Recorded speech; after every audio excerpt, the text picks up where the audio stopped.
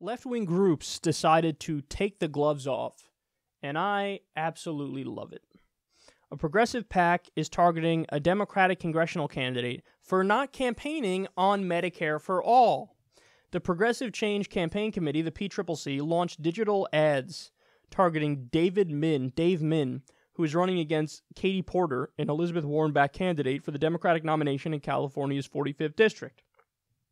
The digital ads, which will appear on Facebook, Twitter, and Google ahead of next week's primary, call Min a bad Dem for opposing Medicare for all, an assertion his campaign pushed back against on Thursday. Quote, Min has repeatedly been pressed by California voters on whether he supports Medicare for all and has consistently sided with big insurers by refusing to embrace it, the PCCC said in a statement.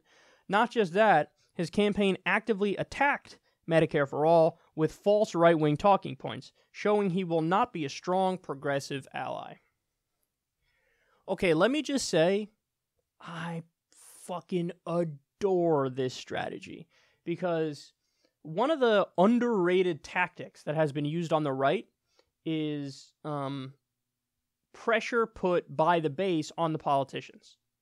So that's why there was that Tea Party wave. That's why there was that anti-establishment wave on the right. Now, ultimately, by the way, they turned out to do the bidding of the establishment because the corporate leanings of the right always end up merging with the status quo. So they always end up serving power in the long run. But originally, people thought it was an anti-establishment movement.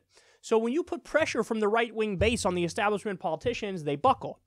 The same thing happens on the left. I mean, granted, we have an uphill battle because what the progressive base wants does not end up merging with the status quo. It's directly opposed to the status quo.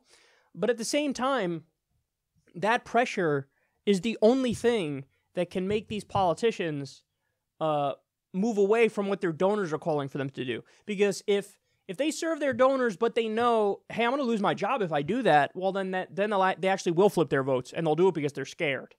I don't care why they do it. I just need them to vote the right way. So to run ad campaigns basically calling out Democrats for not being for Medicare for all is goddamn brilliant.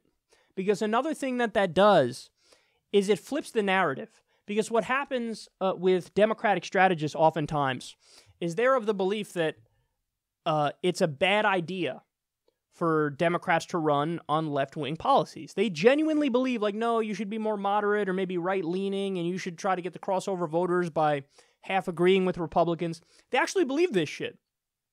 So by the PCCC running these ads, what it does is it forces their hand, where they're basically cornered into flipping and realizing that, oh, actually, no, don't run to the right. They're actually attacking us for that. Now you got to go left. So it's a brilliant move. It seems like there's a shift happening. There's a shift happening in the consensus, even among the Democratic political class, where even they're starting to realize, like, oh, this is untenable. The way we've been doing it, like, they're too dumb to actually just crunch the numbers and realize they've gotten their ass handed to them by trying that neoliberal, corporatist New Democrat strategy. But now they're being forced to change. Because if you're attacking them this strongly from the left, only good things will come. So go nuts. Attack them for not being for Medicare for all. Attack them for not being for free college. Attack them for not wanting to end the wars.